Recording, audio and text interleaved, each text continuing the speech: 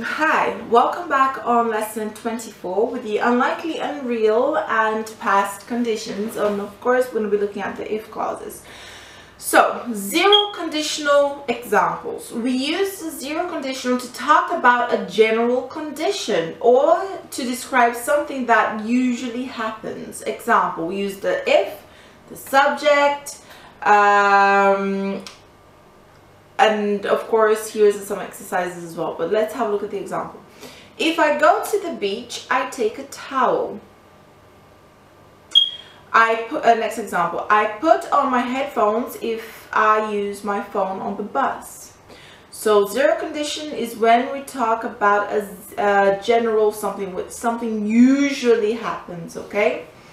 And here I have some exercises for you. So for example, Roscoe likes to fish. If Roscoe is bored, he fishes. Okay, so complete that exercise, please. And then we have the second conditional. We use the second conditional to talk about an unreal possibility. So for example, if aliens landed on Earth tomorrow, I would be very surprised. I wouldn't, because we've been talking about aliens since a long time ago, and we watched it in movies, series, so many things. So I wouldn't be surprised. We're actually used to it, right? Media just got us then, so you wouldn't be surprised. It would be like, yay, aliens! I've been expecting you for ages. How you been?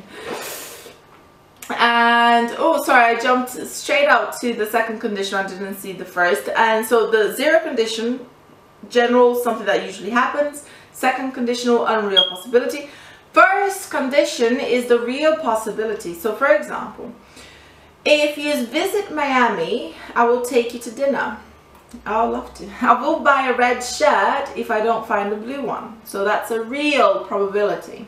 And then the third conditional is also a real possibility. Okay, unreal possibility. So it's very similar to the second conditional. Here's an example. I was so busy last week that I couldn't make it to my English class. I use the word in brackets, love to attend if I blank again, to be not so busy. If I wasn't so busy.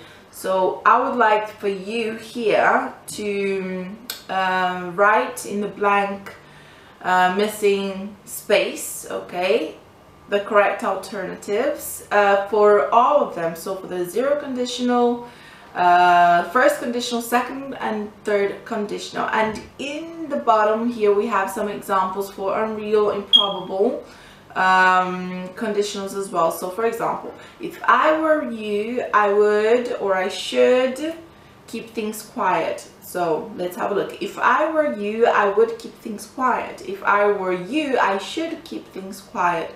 So it depends which one sounds more formal, okay?